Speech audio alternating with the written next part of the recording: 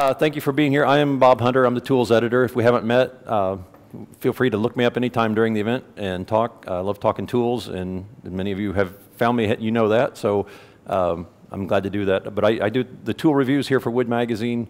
I'm in charge of writing all the reviews, and I work with the staff and a small core of freelance testers in the area here who test tools for us. I also do some of the testing myself, and we take great pride in doing that and keeping our impartiality, and we hope you recognize that.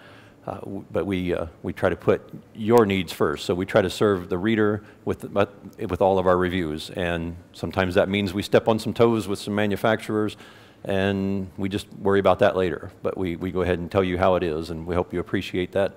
It's one of the things I enjoy because I get to play with tools all day, and that's a lot of fun, except when they put me on the computer, but then it's not too bad. But playing with tools and getting to know all this stuff, getting to see new tools coming and how they evolve, and working with tools, it's a lot of fun, getting to do woodworking. So one of my greatest things that I love to do is working on router tables. I'm a big router table guy, and as you can see with my collection here, this is just half of what I own. So no, I have two router tables in my shop, but I do love using those, and if I can do an operation on the router table, I'll do that more than going to the table saw, just for the I guess ease of mind of knowing that I'm less likely to be in any kind of a bad situation on the router table than I am on a table saw, and it's just I've got mine set to my height. So for those of you guys who are taller like me, you'd prefer we'll talk a little bit later about some of those that you can adjust to your height. So I can work on mine without stooping, and I just love working on that. And I do a lot of small boxes and stuff that requires a lot of joinery, and I'll get into some of the jigs and some of that later that I like using that work with router tables. So just start out, I'll talk a little bit about the tables themselves, about how you go about looking, what you should look for in a table if you were looking to buy one, or if you're looking to upgrade maybe from where you're at, or maybe you can just change some of the features. And the good thing about almost all these tables is that you can do this a la carte. You can buy just a fence, or just a top, or just the plate, the insert plate. You can buy a lift, you can buy the stand, you can kind of make your own stuff. You can make everything yourself if you want, and then just bolt a router to it. A simple router table can be nothing more than a piece of plywood with a fixed base router, or just a router screwed to the bottom side of it. That's technically a router table. And I've seen some guys, Gary Rogowski, who's a big, well-known furniture maker out in Portland. I went out to visit him 12 years or so ago, and his router table is just that. He had a Hitachi plunge router, screwed to a piece of plywood, and then just clamped to the workbench. And he said, that's all. And I said, what do you do for a fence? And he pulls out a 2x2, clamps it down, said, there you go. So it can be as simple as that. What I like about a lot of today's router tables is that they've got a lot of features that really make life easier for you. It can add to your precision, add to your enjoyment of routing, and that. So before I do that, though, I want to talk a little bit about the difference between router tables and shapers. Is there anyone here that owns a shaper? Two. That's about the normal population we get in a class. That shapers are they're kind of like the radial arm saw, in that in a lot of ways that they're not dying off, but they're not gaining in popularity. The sliding miter saw has replaced the radial arm saw in a lot of shops and such setups, and in a lot of places now the router table has replaced the shaper. The reason for that is it's a lot less expensive. You've got a greater selection of cutters, and you can get a lot less expensive cutters, and you've got more options available. It's just you can even get 2 or 3 setups sometimes for the price of a shaper. So a shaper is a great tool to have if you're doing a lot of the same setup, such as like a raised panel door kind of setup, or a dovetail. If you make a lot of drawers or something, then that's great to have. You can be able to do that. But for the most part, the shapers just aren't as popular as they were 25, 30 years ago. So with a router table, starting off here with talking about the tops, you got basically about 3 kinds of tops you can get, at least commercially. If you're making your own, you can make them out of whatever you want. But commercially, you have pretty much kind of an MDF core with a laminate cover on it, which is what we've got on the Craig table here, and the Rockler down at the end. Then you've got a phenolic table, which is a solid plastic kind of synthetic material that are on the Woodpeckers, Jessam, and this Rockler table. And That's about a 3/4 inch thick piece. When it's MDF, it tends to be thicker, like an inch or so, just to get more stability to it. And then if you've got the other option then is a cast iron table. We've got on the Bench Dog, and Lee Valley, I believe, also makes a cast iron top. So this would work.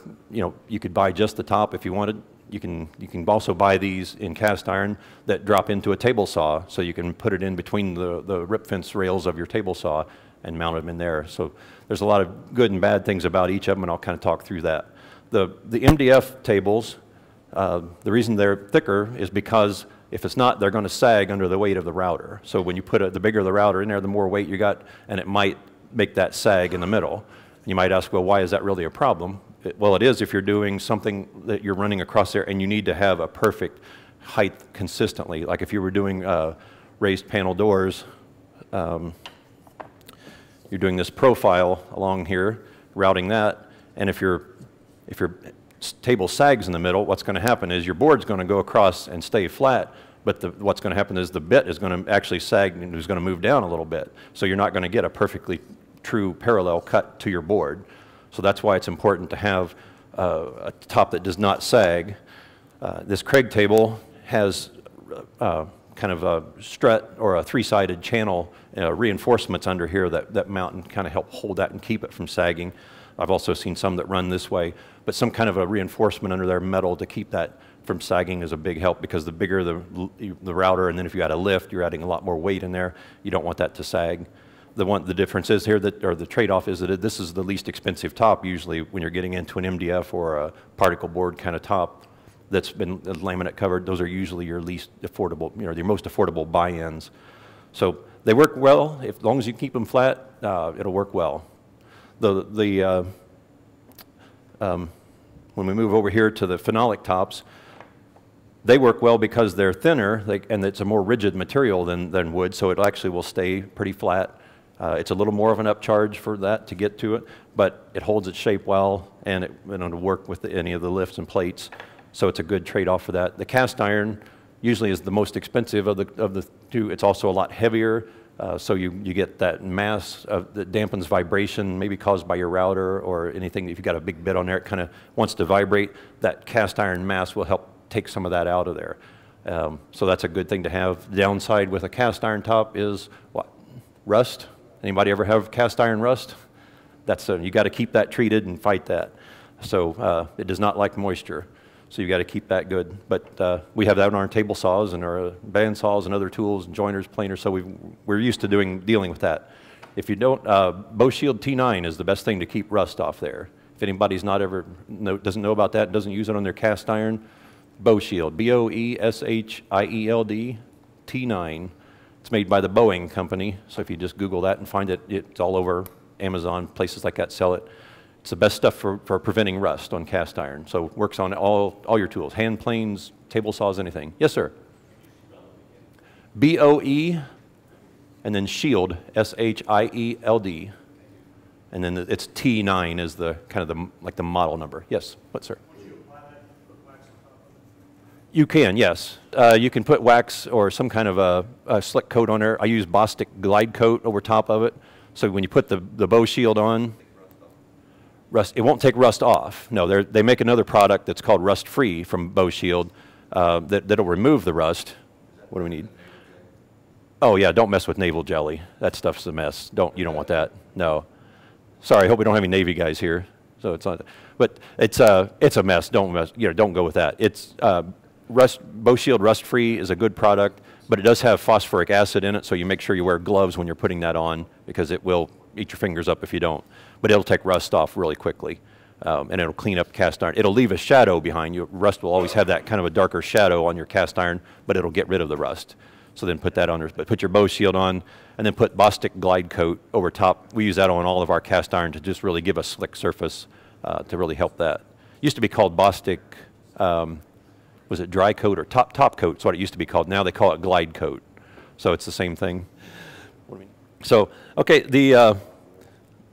with the tops, some of the most important things here is make sure that you get something with at least miter track in there. So you've got a miter slot. It's important to have that for putting in some kinds of jigs. You need, you might need a joinery jig or something that'll register from that, or you might need, you don't really use a miter gauge a lot on the router table, but you'll need something for feather boards that you can register to hold stock against the fence. So a miter slot is important, and ideally you can get combo track, which has got a miter slot and T-track combined. So a lot of the tables have that, most of these do, so I think that's pretty standard anymore on router tables. But you can also buy that, and if you're making your own top, you can buy this track in aluminum and just route a channel and put it in there. But that's really handy to have for jigs and stuff especially. The miter gauge is something that I rarely ever use a miter gauge on a router table. But sometimes it happens, and it's good to have when you do. The next thing is an insert plate. Just it could be as simple as this. This is a phenolic plate. They also come in aluminum, and some are also in plastic. Avoid the plastic at all costs, because the plastic just doesn't have the weight resistance. It'll sag in the middle and have the problems we talked about earlier. So you really just want to avoid plastic plates if possible. The phenolic is 3/8 of an inch thick generally to help resist sag, and it works really well. Aluminum typically is a 1/4 inch, so that they both work well at holding the router up and not sagging. You can mount your fixed base router right to this. You can also mount a plunge base if you wanted. It's just harder to work with a plunge base. I'll show you that in a little bit, but it's a fixed base is really the way to go. All right, then with the plates, the other thing is that you get into is there's 2 different sizes of plates in the world of routing. The standard is, they're both 11 3/4 inches long. That's a typical, they're both the same length. The difference is most of them are 9 1/4 inch wide this way. The Rockler and bench dog plates are always 8 1/4 wide. So they're not compatible. So if you buy, say, a Craig table and a Rockler insert, it'll fit, but it's going to leave an inch of open space there. So you don't want to do that. It's also not going to line up with their levelers and all that. So Rockler plates really are made to fit Rockler tables, and that way, and the bench dog, they're compatible that way. But the Craig, the Jessim, the Woodpeckers, most of the others are all the standard 9 1/4 by 11 3/4, and they're interchangeable. So I can take the Woodpeckers lift and put it in the Craig table. I can put the Craig in the Jessim. I can move them all around. They're compatible. The only difference might be the leveling screws that are in the top to level the plate so it's flush with the surface of the top. Sometimes those don't line up necessarily with like this one. With the Craig table, the levelers are in the table. They're mounted underneath the table so that it just sets on them. And with Jessim and Woodpeckers, their leveling screws are in the inserts or in the plates, so or in the lifts in this case. So if you were to put this into the Craig table, it'll fit, but the leveling won't work out necessarily. You have to kind of figure that out a little bit. So it might work, might not. And then also they have screw holes to mount down, so that you can secure, like if you wanted to secure the plate to the router table. These don't necessarily line up with each other's tables, so if you want to do that, they probably are they're more made to fit their specific tables. If you've got a pretty heavy router in there, you really don't need to put the screws into these and hold them down. Your router's not going to jump up at you. The weight of it usually will hold it down and be sufficient. But if you want to, it doesn't hurt anything. What I found a lot of times is then after you level the plate and then you put the screws in and do level it and cinch it down, then it changes the leveling. So you sometimes have to come back and redo the leveling after you do that. So in most cases, I just let the plate and the router just hang in those plates. So just put them in and let them go. With the fences then are the next thing.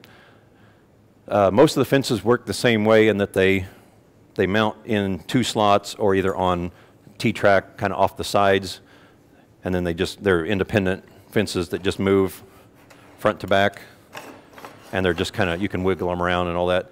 And with a fence, it doesn't have to necessarily be perpendicular to parallel to the miter slot, because all you're doing is aligning it usually to the bit, and you're setting that so it can be cockeyed. As long as it's in line with the bit where you want it to cut, you're fine. You don't need to do that. The Craig fence is like a T-square, kind of like a Biesmeyer style fence on a table saw, in that it's a little tight here. So it slides back and forth here, but it's in a track on this side, and then on this end it just has a cam lock, so that you engage here with the scale, put it where you want it, and then it squares itself. So it keeps itself parallel to the miter slot, and then you can lock it in place down here on this cam. The net result is you get the same thing. It's just, you know, we were saying earlier, I don't know that you ever really need to have this parallel to the miter slot very often. If you're doing something where you got your miter gauge up here and you're running a thing and you're trying to cope the end of a board, then you could use that maybe, but that's a rarity. So it's not as critical, but it's one of the things that Craig is just unique to them. But all the fences work well. With these, just you move them forward and back, you can lock them. You want independent faces so that you can move, you can open it up. If you put a bit in there, you want to be able to close these up as much as you can against the fence, or against the bit, so that you can get your best dust collection and so that your board doesn't drop into that opening. So if, you know, if you had your set that wide and you tried routing, there's too much risk of your board catching down in there. So you want to keep those closed up as much as possible. These are not meant to be sacrificial fences, although if you do get the bit into the, they do have some kind of a core on there that will do it. So it's an MDF core, or it's, in this case, it's phenolic. So the bit can cut into them, but you shouldn't really do that. If you really want a zero clearance effect over your bit, then your best bet is to put some kind of a sub fence over top of these, because these are going to be kind of hard to replace. You're going to have a lot more work to do. You got to drill holes and stuff, and it's just easier to take a piece of MDF or plywood or something, glue it on there, and then just kind of ease it into your spinning bit and work it into there. When you do that, anchor one point and then just kind of bring the other one in, and then that'll give you your zero clearance on that to do that. But it's not very often that you really need zero clearance on a router bit, but you can do that. That's the beauty of the fences here. So, and with these, you can also offset the fences. So if you wanted to do a jointing effect where one fence is proud of the other, so if you were doing just like the effect of a jointer, you could raise your in-feed table, or your out-feed table, sorry, you could raise that a little bit and move it out so that when you remove, say, a 32nd of an inch, you could put a 32nd of an inch shim over here, and then when you've removed that, it fits perfectly up against that fence. Otherwise, if you don't do that and you take that 32nd off, then you've got a kind of a cam action that's going to, when it gets to a tipping point, it's going to go back over here, and you're going to get an uneven cut. It'd be like snipe on a jointer. Yes, sir. It's most of these that have them, the better quality fences usually have those in them. They come equipped with. Let's see if I've got any here. Here's the Craig. They come with just a couple little plastic. They're about maybe 1/8 inch rod, I guess, like that, little things, and then they go in behind. You would take the fence face off, put it into the end. There's little grooves on the back side. Put these in, and then put that fence face back. Actually, and then it would make that stand out just that little bit. So the Jessim table, the woodpeckers, they all come with it. I believe the bench dog does. I can't remember if it comes with. I was thinking it might. I know you can buy them aftermarket. You could also make any kind of a wood shim and stick in there. It's just a slot in the back, a little rectangular groove you could put in there. So just cut a little rectangular piece if you want and put it in there. If you don't want to do that, you can also just attach a piece of laminate to the outfeed fence. I guess in this case over here, just a piece of whatever thick laminate, you know, whatever equals to whatever, however much you're removing, you can do that. But you need to have that so that your outfeed fence is equal to the board after you've removed the amount that you're cutting away. But some of these just come with that. That's a nice feature to get if you do it. It just saves you the trouble of having to keep laminate around. But they do, most of them do that. Most of them will have T-track on there. That's an important feature because you want to be able to use accessories like feather boards on the front, or in this case, fence stops. There's a track on top. Fence stops that will come on here. Those will be if you were routing some kind of a stopped channel or whatever you're doing. Let's say you were doing you wanted to route a stopped groove from one end. Say you made let's see, here's an example of where I did one. So I've got a through dovetail box with a captured bottom in it. And I made a stopped groove in there to hold that. And what I did was just by setting the stops at each end, and then had a 1/4 inch spiral bit, and then I would just take my boards and put them up against the fence, lower it onto the spinning bit, because you're only talking like a 1/4, 16, maybe 3/16 of an inch tall, lower it onto there, and then go to this side, hit the stop, and then go back that way, hit the stop, lift it up, and there's your stopped groove. So that's the beauty of stops. Most of these are sold as accessories. You won't get those usually with a fence, but they're really handy to have. You can also make your own. Any little T-bolt or a hex bolt will also work in T-track. You can just make your own out of just make a right-angled piece of wood, something that would flip down, and you can make stops, but that's a handy little thing to have. So make sure you get those. Fences also have dust collection built into them. Most of them are made for 2.5-inch typical shop vacuum hose. So you're better off to do that with an actual shop vacuum system rather than taking your 4-inch piece of flex hose from your dust collector and necking that down to 2.5. You just don't get the performance out of that you will out of a shop vacuum. So if you're trying to capture all the dust from here, really work with a shop vacuum hose. Whether it's any kind, it could be as simple as a plain old shop vac or a craftsman vac, or you could even be as high end as a fine or festool, one of those tool triggered vacs. Anything that's going to be able to fit that well and get suction directly to it, it helps. Now when you're routing something that the fence is not going to be able to, your chips are not going to come into the fence. Let's say you're routing a groove on a board over here and all the debris is going down the bottom. So then all that's going to go either into your router or the router, the vents on the router, the air stream is going to just spew it everywhere. So you can do a couple of things there. You can build a shroud around there and then put a housing with a dust collection port on there to try to capture that dust. Or you can buy those. Bench Dog and Incra both sell these little housings, and if you can see inside, I don't know, Paul, can you see inside that at all? Maybe I can turn that a little bit. But there's a housing that goes around the router that encloses it. There we go. And that just gives you a little bit better dust collection capability in there so that you can collect off the back. In this case, it has a 4-inch port, but something that helps you keep that dust in there. And the airstream, if you're pulling air out, you have to be able to get air in, which not only keeps the air moving and keeps your dust, your chips and stuff getting out, but it also helps keep your router cooled. So you don't want to, the last thing you want to do is put your router in a box and then seal it up so tight that it can't get air and it gets hot. You don't need that because you're not going to get dust collection and you're going to burn your router up. So, but those are vented for that particular reason. Incra, there's an Incra table down here. I'll tell you more about that later, but that's also got a little shroud around it. That we can talk about. And that helps to really corral the dust. And that one does it really effectively. I'll get to that in a little while. Let's see. With the stands, then, these all just pretty much, with the exception of the Bench Dog, they're just an open leg stand made of either tube steel or angle steel. Really nothing fancy to them. But they're nice if you can get them. Nothing says you have to do this. You can build your own cabinet. In fact, we have plans on Wood Magazine. We've done a number of router cabinets and stands over the years. So you can build anything as simple as, you can build one out of 2x4s and attach your top to it. You can build one out of nice plywood. You can made it out of all kinds of, curly maple if you want. Anything you want just has to hold the router up, hold the stand up and get it to the height that you want.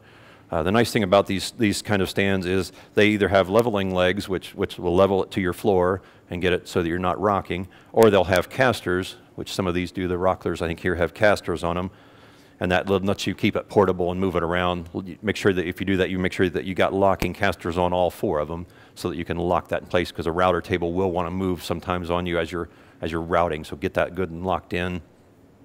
Some of them, like the Incra and the Woodpeckers, have casters on one end, like 2 casters up here, and then a kickstand caster on this with some leveling feet. Those work pretty well on very, very smooth floors, but if you have any rough floors at all, those don't really work well. So if you have to move it a lot, that's not necessarily a good option. But you could do that on any stand. You can put it on a cabinet stand if you want. The Craig stand, one of the things that's unique about it that I really like is that it's got a lot of holes pre-drilled in it so that you can do different heights. And as I said earlier, I'm a lot taller, so I like mine tall. This one's set pretty low, but you can take and just repositioning where those bolts are at, you can raise that thing up. And I've got mine at home, and then I have it on casters rather than this because I have a Craig table, and it's about, I want to say about that tall for me. So it's perfect for me that I don't have to stoop over. So this one gives you a lot of flexibility in that, than being able to do that.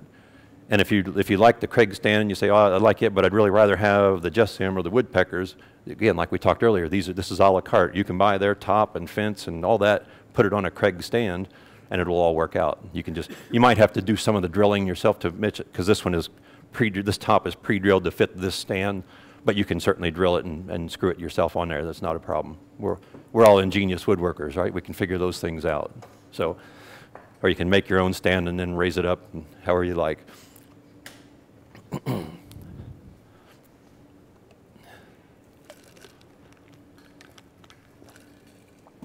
my first class this morning, I ate a lot of dust. So that didn't set well with my burger very good.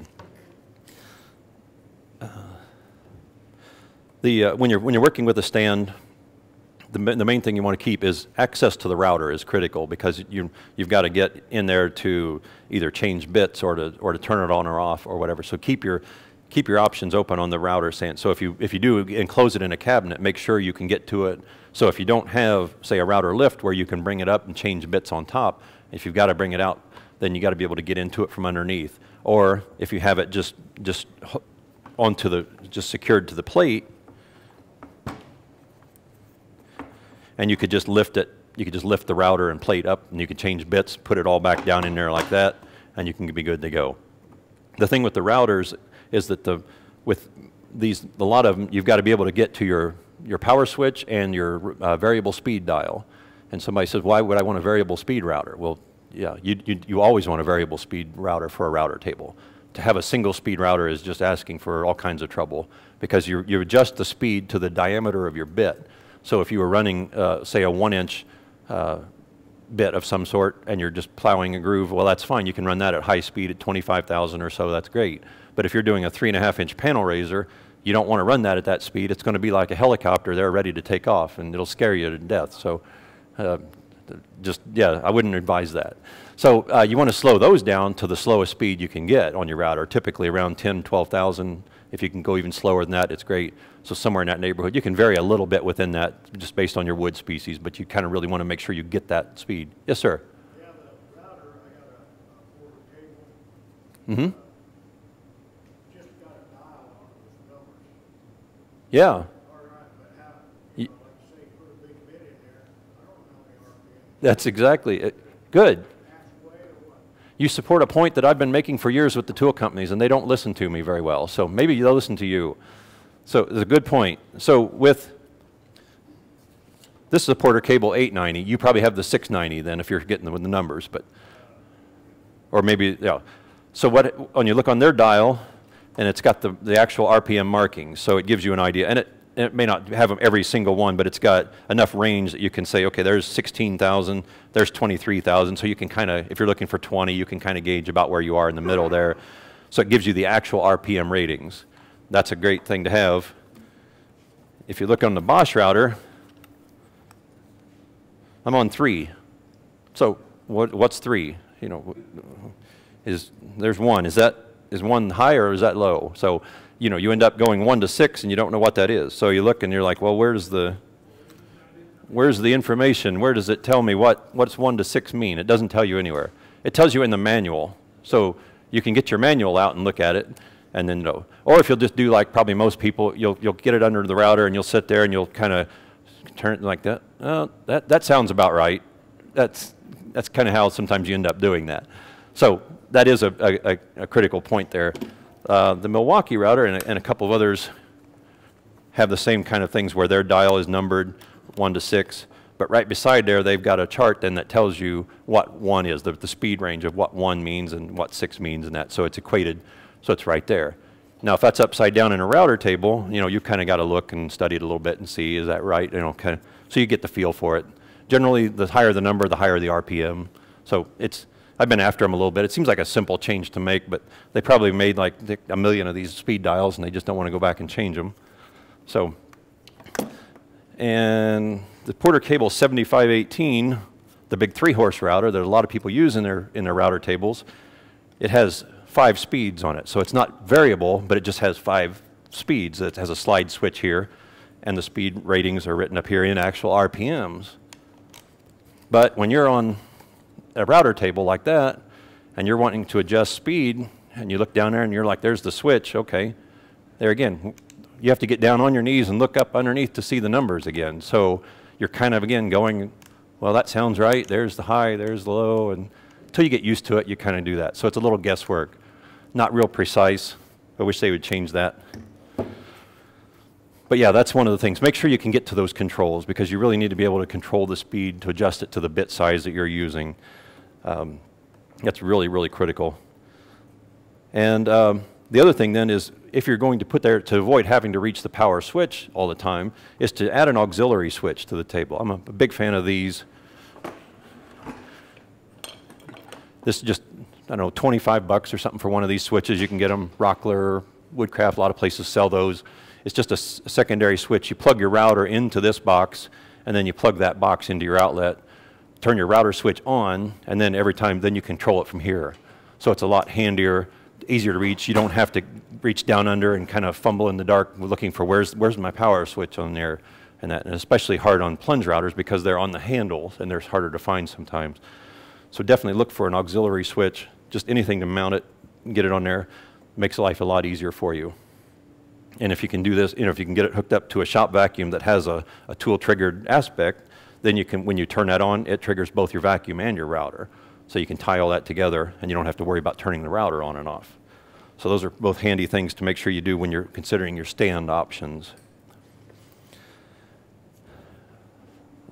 One of the other things to think of is a benchtop router table.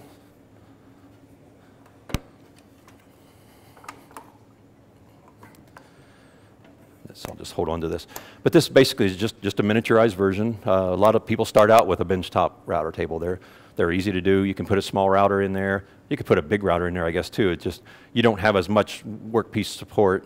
Your fence is a little smaller, but they work great. They do the same functions. They're really handy to do. They're lightweight. You can lift them up and off table, put them under your bench. Really worth getting. And if you have any need, maybe for a second router, it's handy to have two router setups sometimes. If you're doing, rail and style doors, if you're wanting that where you're doing you can set up to do the stick cut on your main table. You can do your cope cut over here. Or you can do vice versa. You can put your panel raiser over here.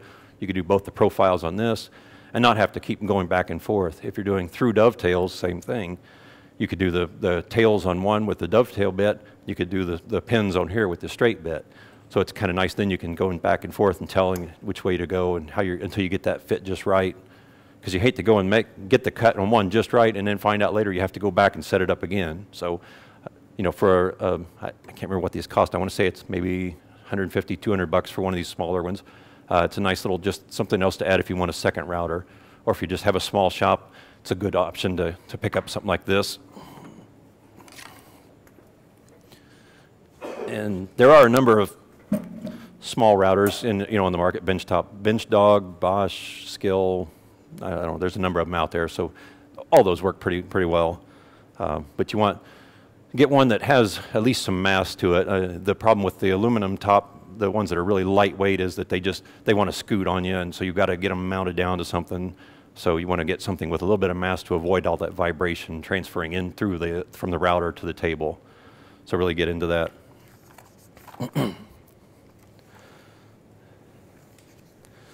Okay, then let's talk about the motors a little bit, and then I'll get into the router lifts because you got to have a motor for the lift.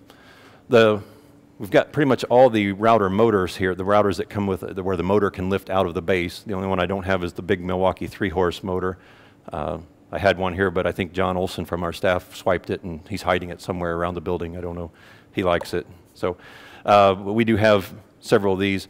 There's two 3-horse motors out there, the Milwaukee and then this Porter Cable 7518. They both have the 3 to 3.5 horsepower rating, whatever you want to believe. It's, they're kind of somewhere in that neighborhood. That's really nice if you can get it. That's a little pricey. They're both about $300, $350 to buy one of these alone. But that's nice if you're doing panels, big panel raising bits and stuff. You can take a bigger bite off with those because they've got the muscle to do it. But that said, you don't have to have one of these routers to do that. Any of these routers here will work fine in a table, and they will spin even a panel raising bit. You just have to take smaller increment cuts with them. You try to take a big, a 1/4 inch cut at a time with one of those bits, and it's going to make your router stall, and you don't want to do that. So you can take it easy with them, but they all have the ability to do that. So you make sure you get one that's got, and all these do have a 1/2 inch collet. So you want 1/2 inch and 1/4 inch, but for the bigger bits, you've got to have 1/2 inch shank bits. So stick with that. But most of these will fit in a lift and everything. They'll also fit by themselves. You can just mount them onto any kind of a top, or a plate, either one. You generally have to take the sub base off. That's the plastic base. Take that off and then drill the holes and mount it. You might have to get longer screws because a lot of times these screws aren't made to go through something else and get on there. So you might have to go to the hardware store, make sure you get those screws lined up. And some of these are metric, so you want to get that, like the Bosch screws I know. I think the Makitas are metric screws when you go looking for that. So, but that helps to get those mounted onto a plate or onto a table. But you do have to take this off to do it. It just gives you then, if you leave it on there, that just leaves, you're just basically giving up that much room of bit travel. So take that off and get rid of it. But you can take them out of their bases. You can do that. You can put them on. Some of these actually have lifts built into their bases. The Bosch, the Porter Cable, and the Milwaukee, I believe, are the ones who do that. And Triton's a plunge router, and I'll get to that in a minute. Yeah, it's a little bit different animal, but it does have some of that. I want to show you this here real quick on the fixed base. So here I've got a Milwaukee router mounted in just on a Porter Cable base. Got it its own base, and we drilled a hole through here to put this wrench that comes with it so that I can put that through there. I have to release the lock, the base lock, and then I can raise and lower the bit. And let's see if I can do this here, because I've got to drop the cord through.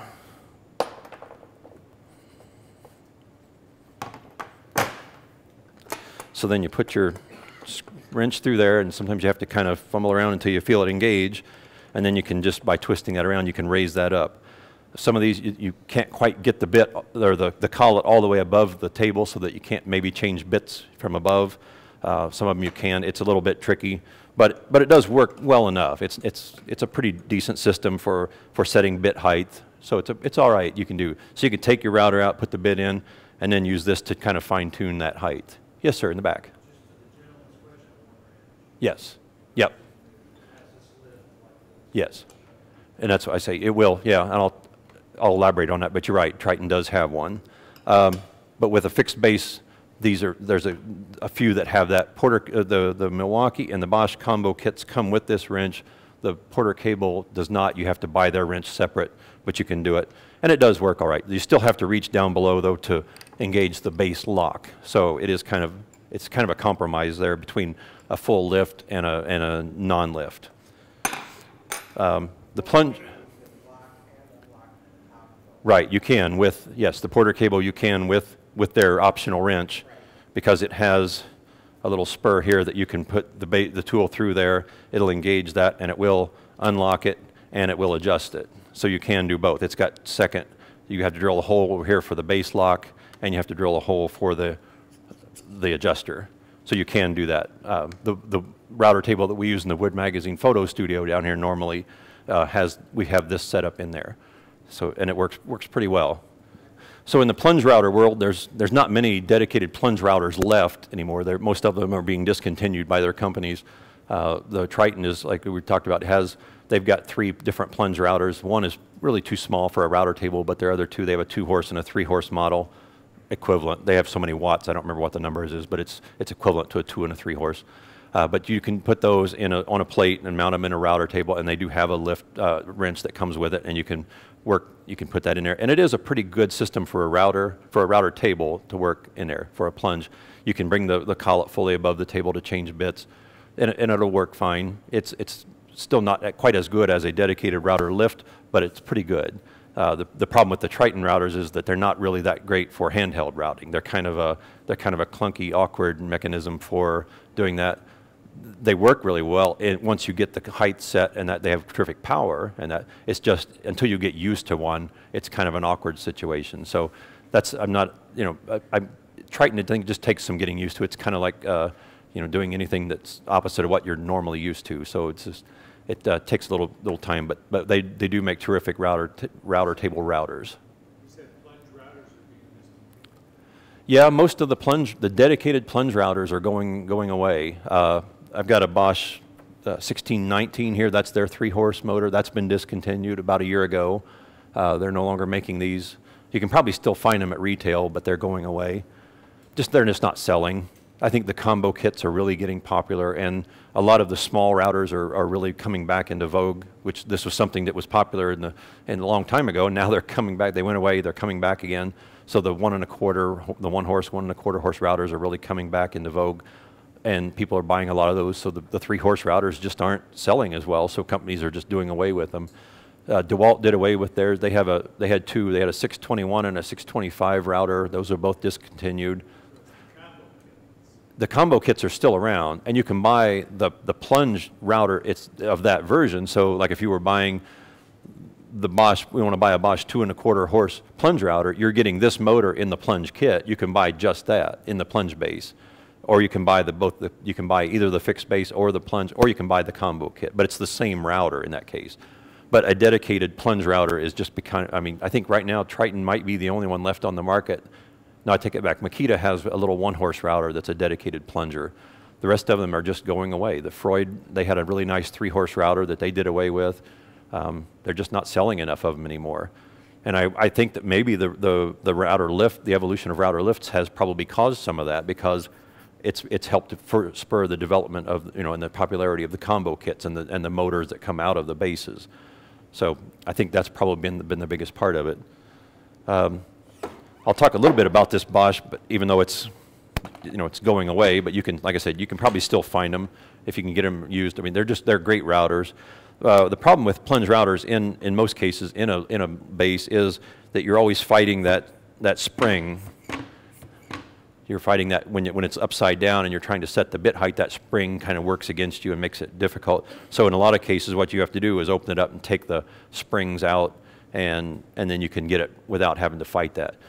This Bosch, what it does, it has a spring bypass so that you can collapse it down, compress that spring, and lock it out, and then you can use it just a free-handing router then, or as a free drop router that way. So you don't have to fight the spring. But if you want to go back to using it, you get it out and you just undo it, and the spring is right there. So that's just it was one of the nice features about this. But again, that's for a limited time, I would say. But that was the only one that had that feature. And now that I say, I just thought of another. Hitachi still makes their plunge router. They have a big 3 horse plunge router that they still make. It's the KM12 or something, no, something like it. It's a big KM12 VC, maybe something like that. It's a big 3 horse. They do have it, but with that one, you have to take the spring out really to use it effectively in a router table. It just gets really difficult because it has a very stiff spring, and it's just really difficult to use in a router table situation.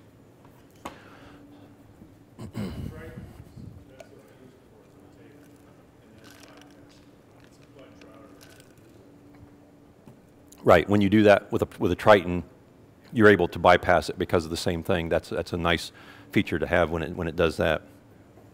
Yeah, the Triton it works effectively. So yeah, for the table. Do you like using it handheld? I don't. Yeah. It's in the table. Yeah. You bought it just for the table, and that's what a lot of people do when they get those. Yeah. So, but you can do that. But when you're buying a Triton router at $350, you're right in that neighborhood of a lot of others. So. You're putting in a pretty big investment. Let me talk a little bit about router lifts, because when you can get a lift that you can put a motor in, so that you can take the motor out and put it into a lift. Let's just say this GSM, for instance.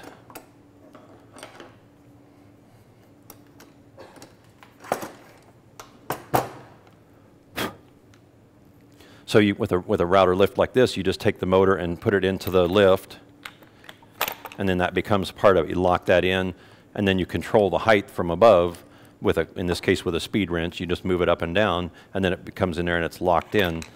I'm a big fan of router lifts. I really like the ability that they have I just don't think you can get consistently as accurate with the fine-tuning precision with any other mechanism out there.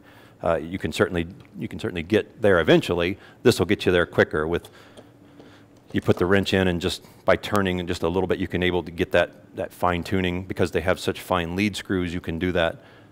They're just such a big advantage to be able to get precise routing situations set up, and then be able to get repeatable setups, because you've got gauges on here to tell you where you were at if you need to go, and it's got a lock to lock that spindle so it won't go in, and everything happens above the table in those cases. So with all the lifts, we've got the JSM lift, we've got woodpeckers, we've got a number of these that all work basically the same, that they have a carriage that you're riding, the motor rides in and brings it up and down.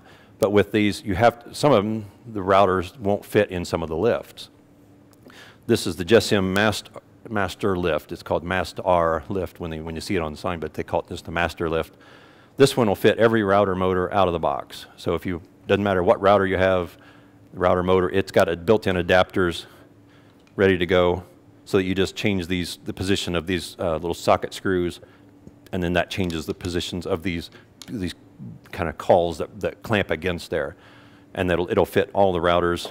Comes standard that way. That's one of the nicest things about it, so that you don't have to know which router you've got. So if you buy the lift first, you can then pick any router, or if you have a router, you just go and buy that, and they'll work all together.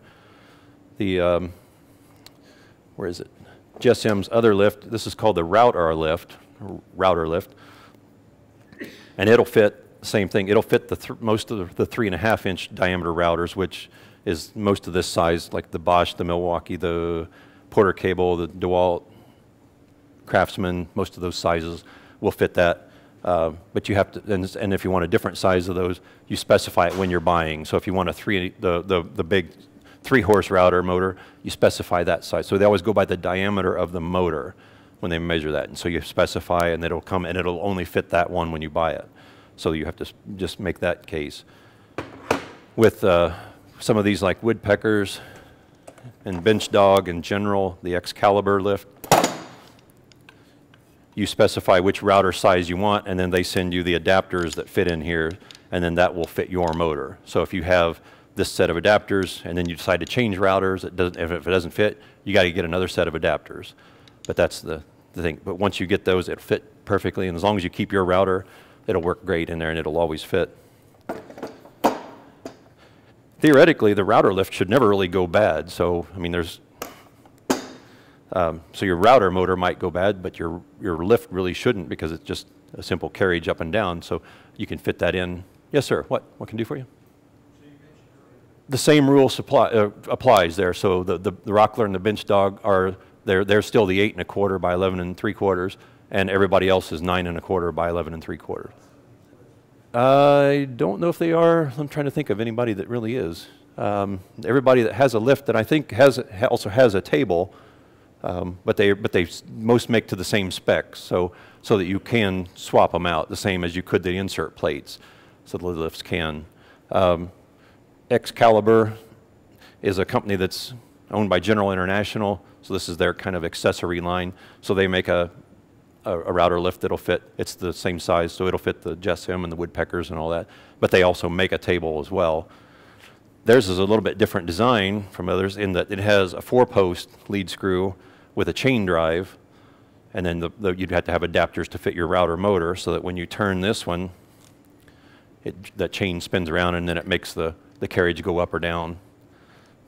The only thing there that worries us is that long term is with the chain picking up dust, and then what we do. So you're going to have to keep that chain cleaned if you've got one of these, and then put a dry lubricant on it. Something you don't want to use an oil lubricant like WD-40 or something. You want to put something that's going to go on and then dry quickly, so it won't attract dust and help build up on there, because that's only going to clog up everything.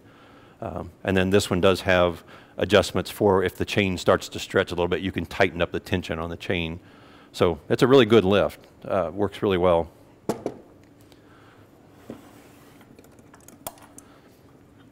This is the bench dog lift, and it's incredibly heavy. It's solid cast iron. This whole collar down here is cast iron. The top is heavy steel, and it must weigh 15 pounds. It's just a really heavy monster. It works okay. It's not great, but it works okay. It comes with an Acme thread lead screw, so it's an 8 TPI, 8 threads per inch, and so it's really good at making coarse adjustments. So if you're trying to raise your carriage up, raise the lift to change the bits, it works that quickly. You put the wrench in up here, and then you turn it to make it'll bring it up and down, but it's not as good for setting fine adjustments. And It's just kind of a thing. It does have a lock on there so that once you get it set, you can lock it and know that it's going to stay safe, and that extra mass really helps to dampen vibration. But Rockler is working on redeveloping this, so this is going to be obsolete soon. They're going to replace it with a better model, hopefully. When we reviewed router lifts a year ago, they took some of our criticisms to heart, and they've told me that they're putting those into application. So hopefully we'll see what they do with it.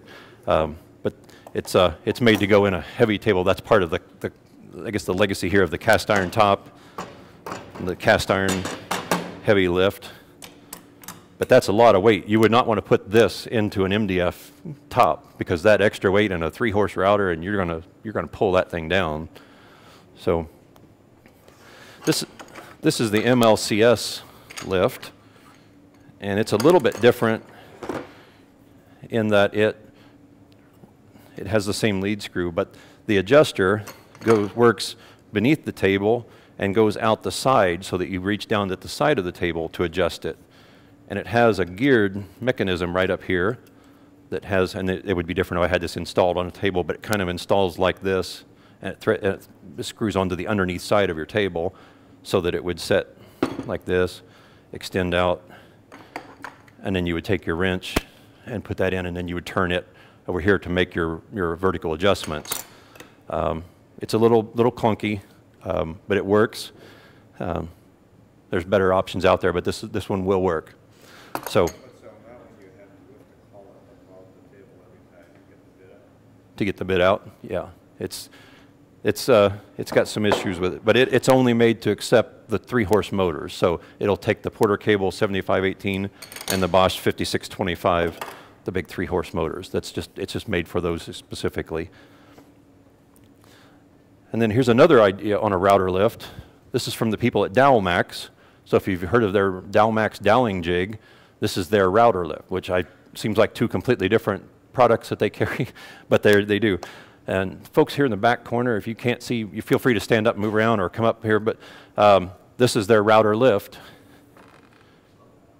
in that it's basically a couple of hinged phenolic plates with a couple of gas struts here that raise and lower. It's really a tilt.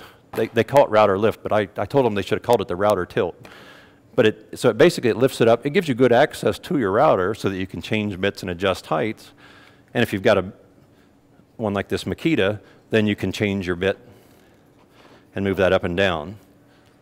One of the downsides to the Makita and the Hitachi, and I think the Porter Cable 690, is that they spin in their bases to adjust the heights like this, so that as you do that, you're turning your variable speed dial maybe away from you, so you don't know where that's going to be, but that's the choice you have to make based on your bit height. So when you set the bit, you're locked into that, and then you lower it back down, and now maybe your variable speed is maybe back here. So that's just kind of the luck of the draw with those. But that's a lift. This system is basically just that hinge plate with the struts is all they sell. So you take your top, your stand, your fence, and you just add those between them. So basically it's just a hinged plate system you put between your top and your stand, and then it just opens it up for you. That's all it does. So this is a Rockler stand and Rockler top with that Dowelmax lift mechanism in there. So it's another way of doing that. Any questions so far on any of this? How what, sorry? You mean what order did we rank them, or what kind of specs did we? Yeah. Well, when we did this a year ago with some of our testers, we did all these lifts that are here, and the JetSim Master Lift came out on top, not only because it accepts all the routers right away without any need for additional adapters, but because it had the best system of raising and lowering. It had the best spindle lock. It had a lot of the other features that were really good. It had no backlash in the lead screw. Backlash, in case you don't know, that means when you're changing directions, and if you go back the other way, and if there's like a little bit of time, a bit of a movement before it engages, that's called backlash. So ideally, it should engage as soon as you go backwards. It should engage right away, and this had the least amount of that. So it was a really tight, really well-made lift. I'll get to you in a second here. I'll just kind of go through the rest of them. The second best router lift in our test then was the other JetSim. We actually liked it better. It sells for about $175 or so, I think, and it was actually our best value as well, but it was our second favorite overall. We really liked these two much better. And if I remember right, then the Woodpeckers, I think, was our next favorite lift.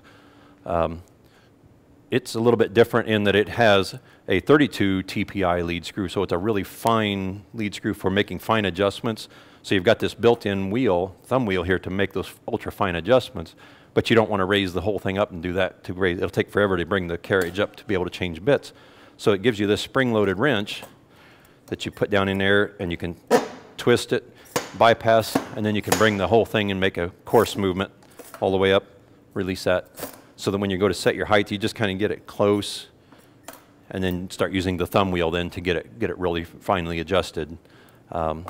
So these three were our favorites. Then probably I think it was the Excalibur was our next favorite. And this Rockler lift actually was really good too.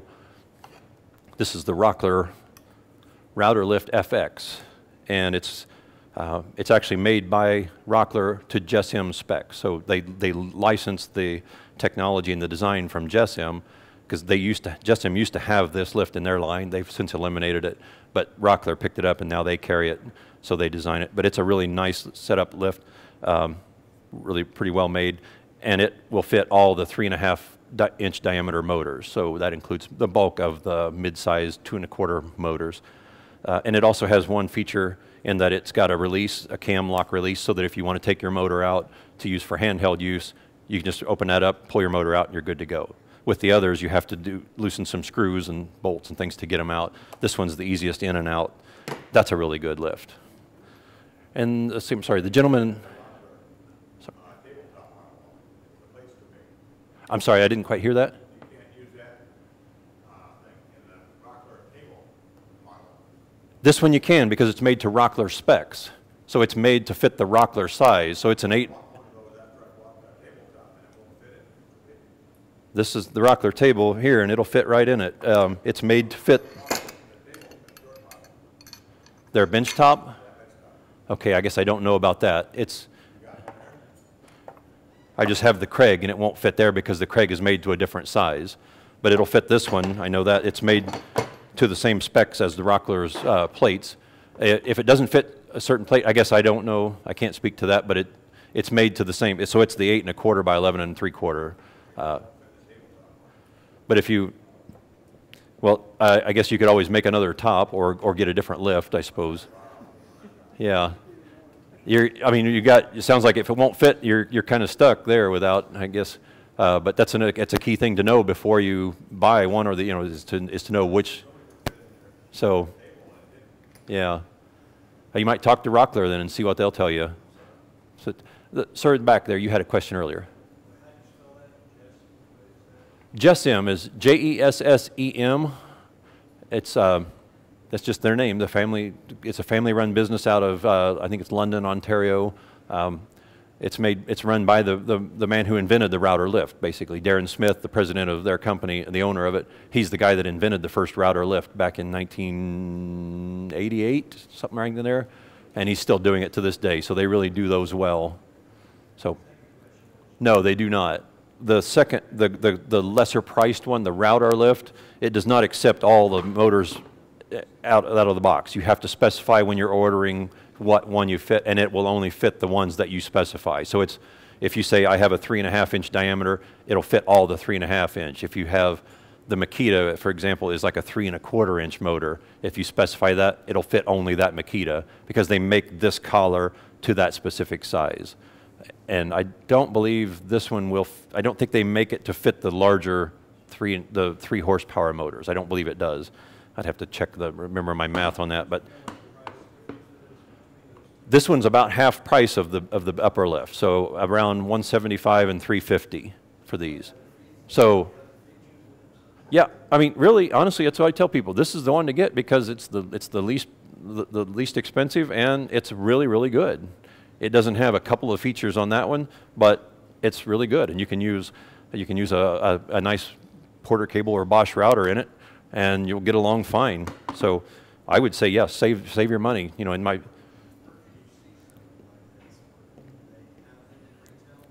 Boy, in a store situation, I don't know where you're going to find them.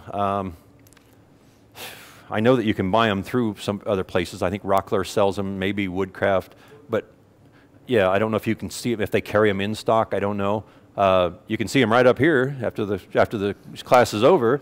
If you want to take a look at them, we can certainly show you that.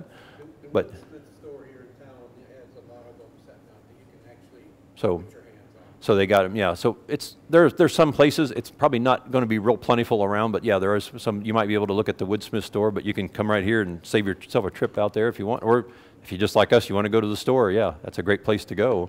Yes, sir. Would you happen to recall when the router evaluation was? It was about a year ago. I'm trying to remember my issue here, the numbers. I want to say it was probably around March to July of last year, somewhere 2016, somewhere in that time frame. I can't remember exactly, but it's somewhere in there. Some of this stuff runs together in my mind, but I know it's been about a year, because I've held on to all these since that, knowing that I wanted to teach this class here at Weekend with Wood. So these were left from that test. So if somebody says, what do you do with all the router lifts that are left over? Well, I hold on to them, I hoard them, and then bring them out, for these events like this. So, seems like a waste, huh? They're my, so we'll get rid of them. Yes, sir. The one thing that's different on these is some of the inserts, though, because if you want to make your own. Now you're talking about these insert rings. Yeah. Okay, yes. So these are the insert rings that come with most of these routers that you can get to close up the opening around the bit, which is very helpful. So that for example, if you were using a 1/4 inch bit and you had you didn't have one in there and you had the full 3.5 or whatever inch opening, you're gonna have a lot more opportunity for stuff to fall in there and get caught or stuck. So you use these to close up. And yes, most of them come with a spanner wrench like this that just fits in there, and then you turn and they twist lock into the openings. They're really handy to get in and out. And a lot of these come with 1 or 2 of these. You can also buy extras. I find that it's really helpful to have several of them. There's some that are also made to accept a guide bushing, the Porter cable style guide bushing you can get in there. So it has that little recessed lip you can put in there, which is not, you don't use it a lot, but if you were using, say, Lee Jigs makes a dovetail jig that would work on a router table, and you can use it, but you have to have a guide bushing, and you have to use their specific guide bushing, but it will fit in there so that you put that on, and then you can just go along. So think of how you would route dovetails with a router, only just flip it upside down, put the router in the table, and you can use your dovetail jig on top of the table. But yeah, these are a nice little thing to get, and they are specific sometimes to each of them. So I don't know that necessarily, I haven't really checked to see if the Craig rings will fit in the JSM or the Woodpeckers or some of that. That's a little bit different. The Rockler, again, just to be odd, I think they just want to be different. They have theirs where they put them in with 3 screws, just like you were saying, so that they're mounted in there so they don't twist out. You have to each time take these tiny little screws out, and they're about 1/4 inch long, tiny little screws, so it's easy to get lost in all the chips and debris that fall around your feet. So we've been after them for years to make this some kind of a twist lock or something so we can get rid of those screws and not have to do that. I think they have a secret aftermarket thing on those screws that they can really make money on. These must be really, really, really lucrative. But no, I like the folks at Rockler. They're good people. I just tease them about that. But that is something we would like to see because with this you have to take this ring out to change the bits on almost every situation. Some of these you wouldn't have to necessarily. If you had this larger opening, you could get the collet up maybe and might be able to change bits on this one without taking the ring out. It's not that big a deal to take it out, so I always just take mine out anyway. But yeah, that is easier to do. But those are nice to have, those little rings, to be able to close it up and get that. Not only it helps your dust collection, but it just keeps you safer, gets you closed up around that bit. With the lifts, most of these have the same amount of vertical travel. They'll all have about 2 to 2.5 inches of vertical travel to get you, and that'll get most cases will work for most bits you've got and get you up to where you can change the collets. The bench dog down there has 3 inches, a little over 3 inches, so it's got a lot of nice height there that you can get out of that. So that's really handy if you're trying to change bits or whatever, just get them up above there. But most of them will have what you need. If you were doing something really like a tall crown molding bit or some of those that are 4 inches tall, that's really quite a bit to ask. So it's really nice to be able to bury that down as much as you can in the base when you're trying to cut that. If you don't need to use the whole profile, or one of those big multi-profile bits that everybody buys and thinks is a great idea and then nobody ever uses. Those are really good to get those things buried. Anybody use those, by the way? Nobody ever does. Yeah, so they always say that's a multi-profile, and it probably is. We just never find out. Okay, I guess I've covered most of the things here with that. The only one thing that I would like to talk more really, I guess, about is the routers themselves have, when you raise these up to change bits, if you can do it, to do it above the table, we prefer the kind that have 2-wrench, that use 2 wrenches, one to hold the spindle and one to hold the collet nut, and be able to scissor those, get those off with 2. It's a lot easier to do that. If you have the kind that have a spindle lock, and let's just see, pick on somebody here that's got one. Porter Cable does.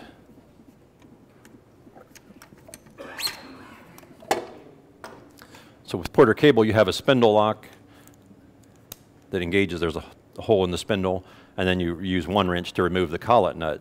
The problem is when you run into some of this is when you bring that up and you get that right up in here into such an area, sometimes it's hard to get your finger or your thumb down in there to engage that spindle lock. With some of these, I know we had a lot of problems with some of these routers in the lifts trying to get them to do that. We had to use a screwdriver to actually engage the spindle lock. So that's a difficult thing, and they don't always include a second wrench, although you could, in this case, you could use a second wrench if you had one. So you might buy a second wrench or just use one of you if you can find a wrench that'll fit that. That's a lot easier to remove with 2 wrenches. So that's one of the reasons why we sometimes will talk about 2 wrench versus the spindle lock mechanism. It's a lot easier to do. Yes?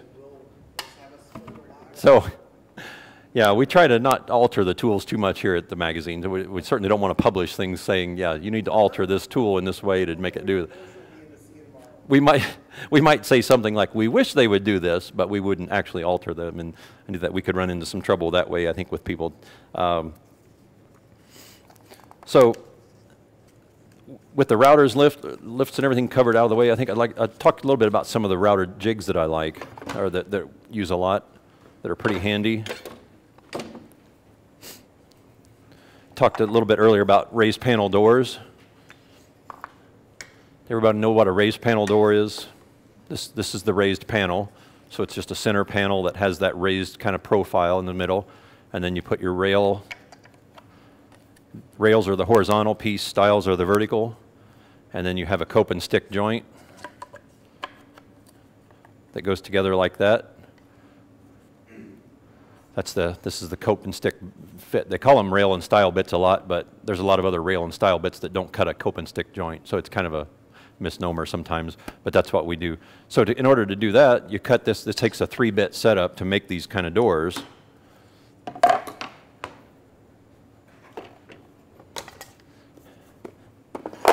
This is a set that I've got from MLCS. So you get cope and stick bits, and since they look similar, I have to always remember, I wrote on them, one's got an S and one's got a C. So my stick bit will cut this side profile, the edge profile. So it's made, let's see if I can get this right. So it's in the router table like this. Are you seeing this okay, Paul? So that when you come along and it cuts in a pass, it's got in this case, the OG profile for what would be the top of the rail, and then it's got a slot cutter to cut the slot for the raised panel. And it does those in one pass. It can do that. I don't mean literally that you make the whole thing in one pass, but it can do that. I advise you to move your fence forward and take it in incremental passes, but make that cut so it makes a perfect rail, or a perfect, this is the stick part of the fit.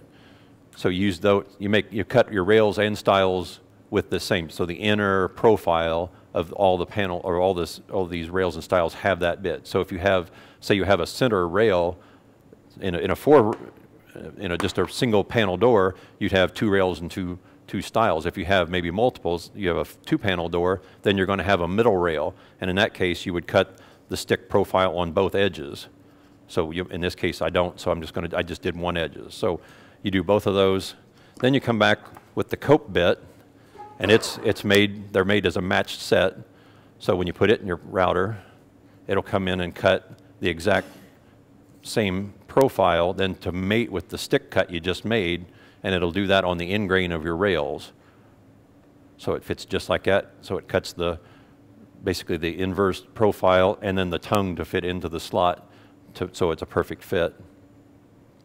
And in order to do that, you have to cut these this way. So you're cutting them basically perpendicular to the fence. And that's, with that narrow rail, you can't just do that free-handed. You're going to run into all kinds of problems. You're going to get hurt, or you're going to tear up your boards. It's going to be a mess. So the way you do that is with a coping sled. And a coping sled is simply just any kind of, there's a number of these on the market. This happens to be an MLCS model.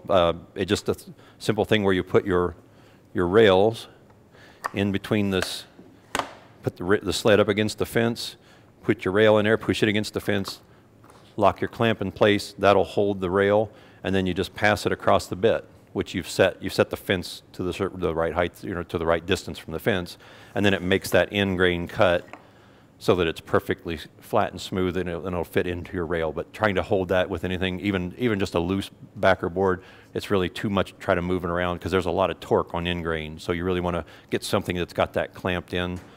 You can buy a jig like this. There's plans on Wood Magazine. We've made a couple of coping sleds over the years. So if you look back through the search history on your flash drive, you can find coping sleds. So you can make your own. Real simple thing to do, but to make that end grain cut, you do need something to hold that bit really, or this rail really securely. So with that said, then you take your third bit, you get a panel raiser, and that then makes the panel. In this case here, it cuts the profile, the OG again, and then it's got a back cutter, we call that.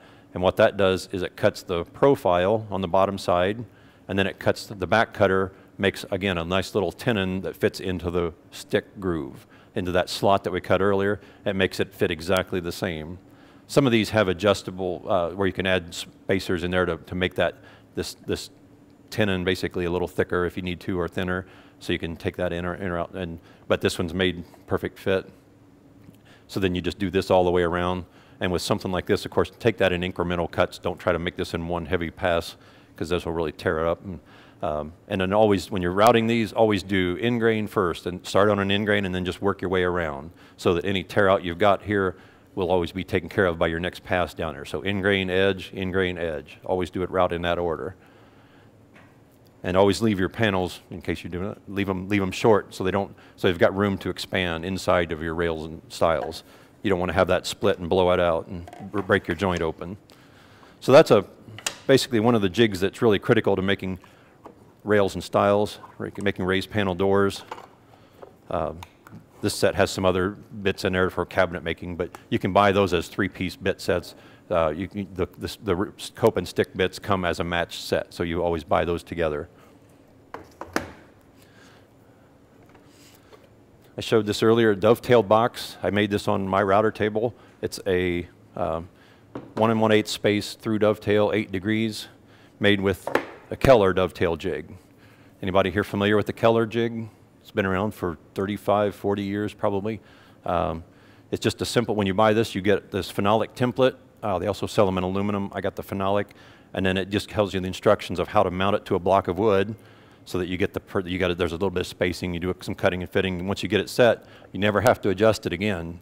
So that when you do this, use bearing guided bits in your router table, clamp your wood vertically on here, and then you just follow you just go in and out like that, cut your rails and your tails and your pins with that, cut tails on one side, pins on the other, using a straight bit and a dovetail bit, and it's just almost a flawless system. I did a video on this once. It's on woodmagazine.com. It was called 12-minute video, or 12-minute dovetails. It was a video of that, 12-minute dovetails.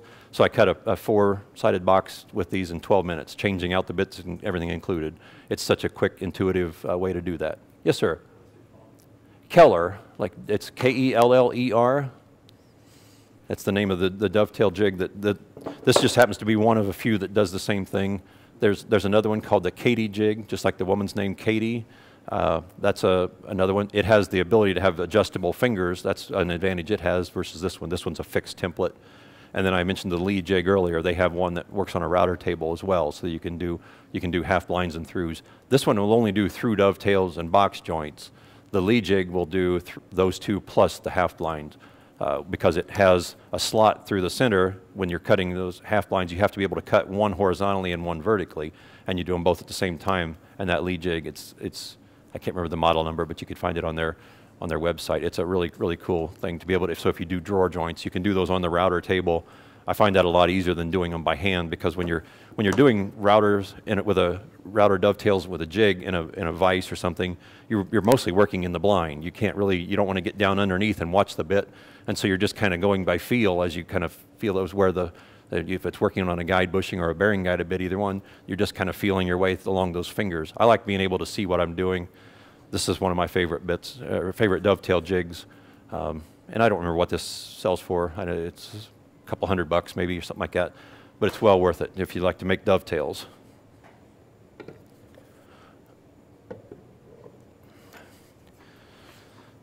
You can make box joints on a table saw, but again, like I said earlier, I like to make mine on the router table just because I just feel safer on there, and it just makes it just more comfortable for me.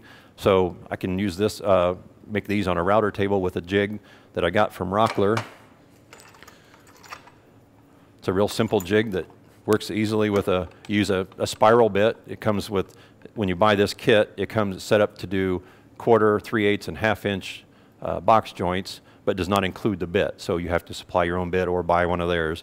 But it gives you the spacer. This blue strip is the spacer bar that sets that, so it gives you the right spacing. And the way that works is you just chuck your bit in the router, fix that, set this down over the bit, lock it in place, and then that won't move, the jig won't move. Then you just use this sliding carriage, fits down in there, hold your board, which normally I would be standing back with my back to you to do this, but I'm going to show you. So you hold your board here, and then you just make a pass through standing on end, take your board, lift it up, move it over, set it onto the blue spacer bar, that joint you just cut, and then make a next pass, and then it's just lift and cut, keep making those. And it's a simple way to do that. This kit sells for maybe $75, I want to say, something like that. Nice little kit to be able to do that. This is Rockler.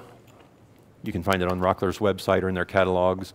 We did a similar kind of jig in Wood Magazine. Again, it'll be on, the plans for that are on there. Ours, rather than registering in the miter slot, I think registered off the end of the table or off the front edge of the table, something like that, but it worked in a similar fashion. I don't remember the exact things, but that's on your flash drive with the back issue history. So just kind of search box joints and you'll find that. But that's a real easy thing. And then just as an aside, Rockler has clamping cauls that go with box joints that are really handy. So if you're clamping them with a web clamp or a strap clamp, they make these plastic cauls that match, so they have the fingers just in the reverse, so it'll help bring those together, because you can't get your clamps right up against those, because you usually leave your fingers proud a little bit, but those clamping cauls let you be able to pull those up really tight. So I didn't bring those to show you, but those are really handy if you're looking at doing that. And then this is a miter spline box, so it's just a simple box made with miters. First you just start out making a miter box, just glue it together, get it dry, sand it fairly smooth, get the edges back nice, crisp, and clean, and then cut slots to put these miter keys in. And at the risk of sounding like a shill for Rockler, I don't work for them, I don't get any money from them, so I just like, they make a lot of really nice jigs, so it's just unfortunate. I guess I just happen to have a couple here, but they're really good jigs. This one works similar in that you put this carriage down over your bit, so put a dovetail bit in there if you want. You can also use a straight bit, a spiral bit, anything you want to be able to make a slot through there across the corners. And then this carriage rides back and forth on there, and it's just a simple thing, just holds it again at a 45-degree angle. You put your box or whatever it is in there, picture frame, anything, and then you can adjust these. You can adjust these side to side to, theoretically, maybe you can adjust this one, but you can slide them to get your box snug. Put it down in the holder. So set your box down here. Here, let me get another one. I've got one that's got the grooves already cut. So you put your box in there, slide it forward over the bit, make the cut, and then just keep rotating the box without moving that fence. And that way you get all four sides at the same distance from your top edge. And then if you want to do it so that it's mirror image on the other, you just turn it around, put the bottom edge against there, do the same thing, and then you've got these, just to make a one pass, because with a dovetail bit, you get one chance. You can't make that in multiple passes. It's got to be that one height. If you try to do that, you're not going to get a perfect fit. So get those slots cut in your mitered box. Take this jig off then. Leave the bit in the router table, just whatever dovetail bit. It works with any degree dovetail bit. Doesn't have to be any certain degree. So whatever it is you've got in there, I think this was a 14 degree. So then, I'm sorry? But you have to have the box built first. Yes, yes. You have to have your mitered box already glued together. And as you know, just a mitered box in itself is not really strong. And the purpose of the splines is to help strengthen it and add some contrast. Yeah, some little pizzazz to it. So get your box done. Cut the slots. Then leave your bit in there. Set it the same height. And then just get a piece of stock, that whatever you want to use for your splines, to whatever thickness. This was about, I think, 5/8, something like that. Bring your fence up to the bit. This thing, I got this edge out here. So bring your fence up there to it, to about the center. Make a pass until you get to where the bit is cutting a perfect. So I would cut this side first, to where you get the bottom edge where it makes a perfect cut, and it doesn't have a little lip down at the bottom of the dovetail. So you get that side cut, then you flip the board over, and then you make the same cut on the other side, and test and just keep nibbling away. You might have to make a little bit deeper cut, so keep moving your fence as needed until it fits perfectly in the slots that you cut. Thankfully this still fits, because I made these a couple of weeks ago. So you just do that in there until it fits good. Then you go to the table saw and rip this dovetail spline off of the blank, and then just cut them in short pieces, glue them into the box, cut them off and sand them flush.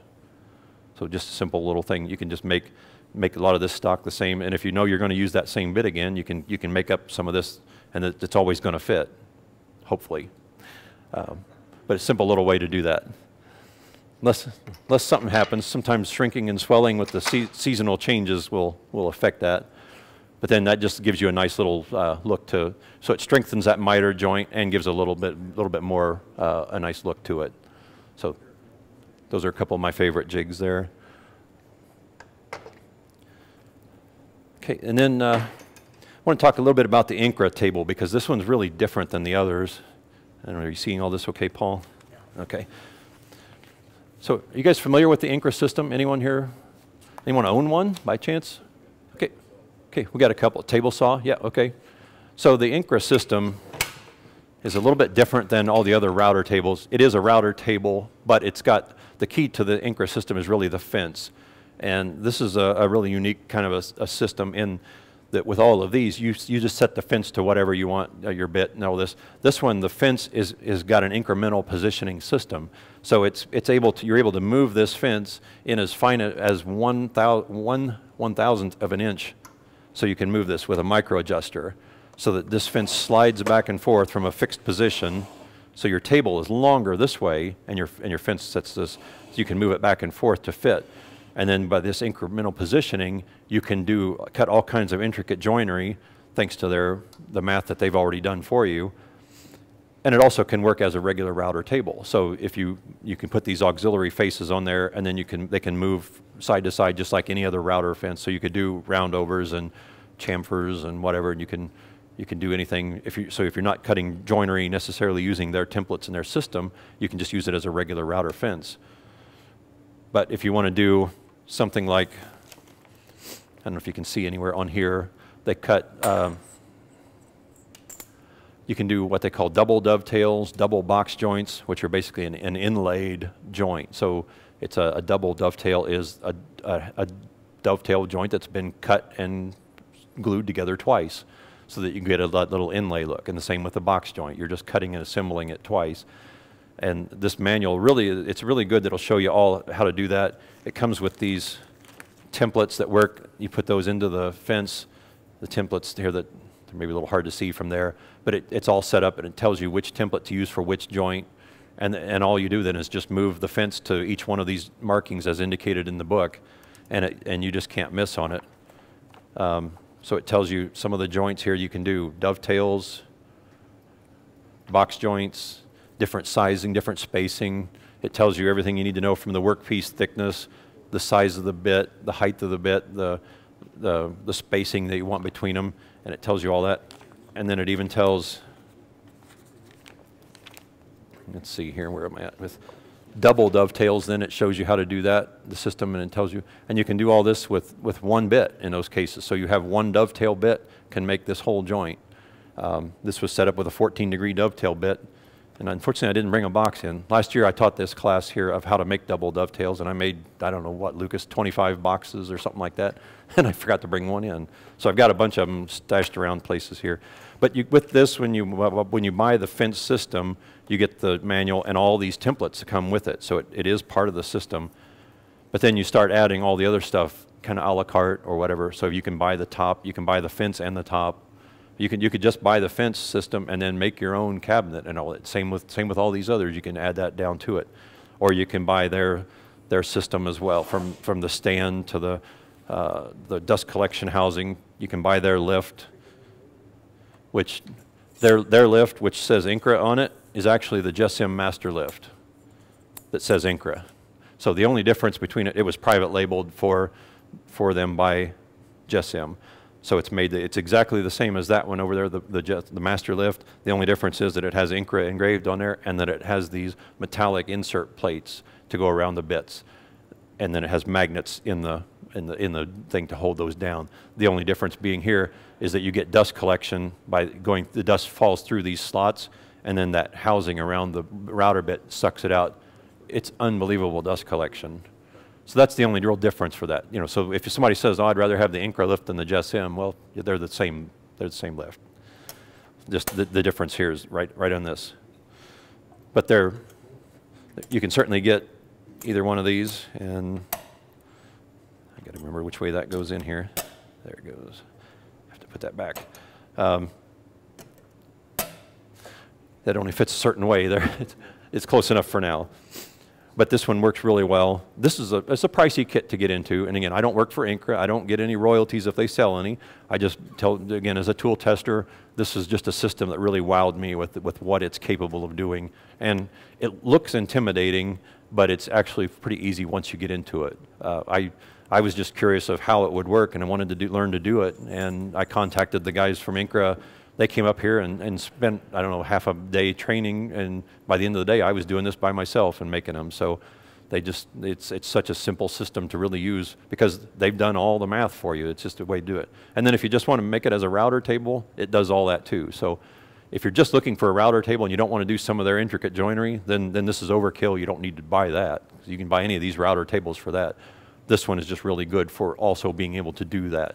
You know, now if you're going to, when are you going to do an inlaid dovetail or a double dovetail? It's going to be for something that you want to show off, a jewelry box or some kind of a fancy, thing like that. You won't do your drawers like that because who wants to open up a drawer and see that? I mean, it's not a necessary thing. So really you would only buy this system if you really want to get into that, I believe.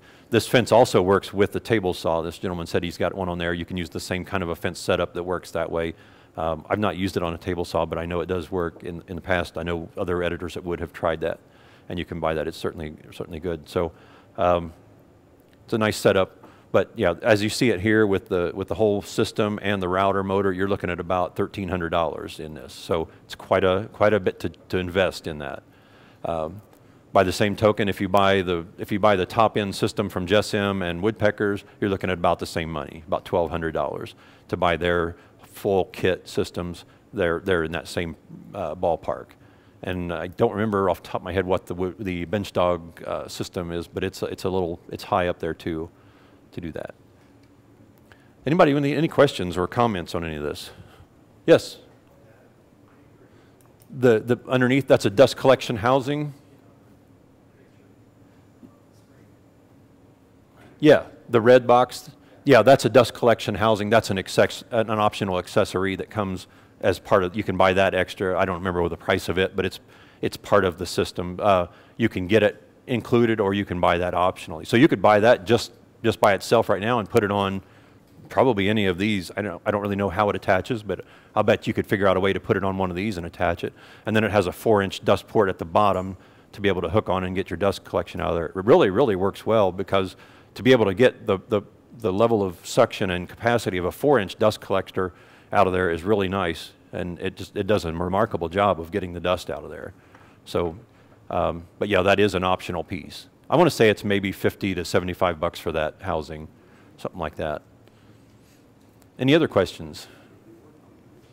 Yeah, I guess we haven't really done that review per se, but I've used a lot of these and just, you know, kind of anecdotally using a lot of them and not really putting hardcore testing through each one of them.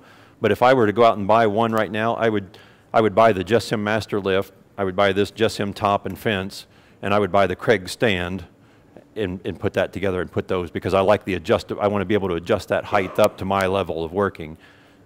There's nothing wrong with the Jessim stand other than it just can't adjust to that. But yes, it is. Yes. Yeah. Right, that's correct, yes. So if I were spending your money, I would go out and we're going to bankroll this. So yeah, but yeah, I would buy this. I really like this system, and it's really, really nice. If I could do that. Second, you know, choice would probably be one of these other two here. These are the three, I guess, in my favorites of my use of doing them. I would do this. But you know, you can save a lot of money by building your own cabinet and then buying the top and the fence and putting it on there. Just in my experience, the phenolic is probably the best of the tops because it's lightweight but yet it's sturdy and rigid and it won't sag. It's easy to work with. It's got the slick finish so that your boards glide across it easily. It's just a nice top altogether, and I would probably buy the phenolic. So this is the Jessim, and you're welcome to come up afterward and look at them if you'd like.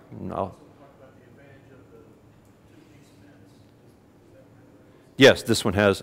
In fact, all these here have two-piece fences with that. Yes, they all have the split fence. It's the ones that really don't get into are more the kind that are like shaper type fences. Those are really the ones that are a little harder to use. But yes, all these have the split fences. So, any other questions?